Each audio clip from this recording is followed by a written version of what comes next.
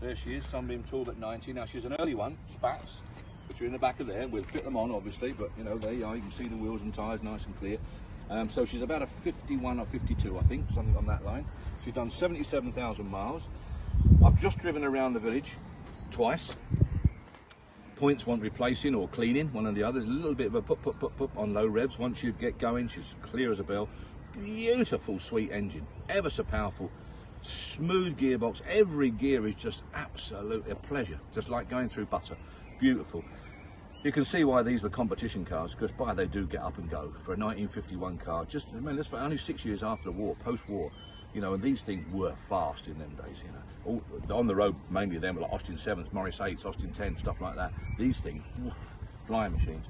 Lovely inside, very, very good. A little bit of stitching come undone on that seat there. Dashboard all correct. Look, this is all correct gold. They were never body colour inside. They were always gold and silver. Nice car inside in general.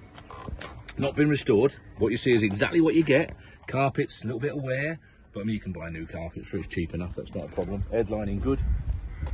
Little sunroof, nice. Now this car, can't remember when he said he bought it. Again, I'm ever so sorry, but if someone calls me interested in it, I'll try and give them a bit more background, because there was just so much going on Wednesday when I picked these up. There was so much information, I just couldn't compute it all. But again, been in the family years, many, many years, like 1983 or something on that sort of line, purchased. So generally speaking, absolutely lovely. Love it to bits. It is what it is, not perfect on the paint by any means. There's some imperfections here and there, look.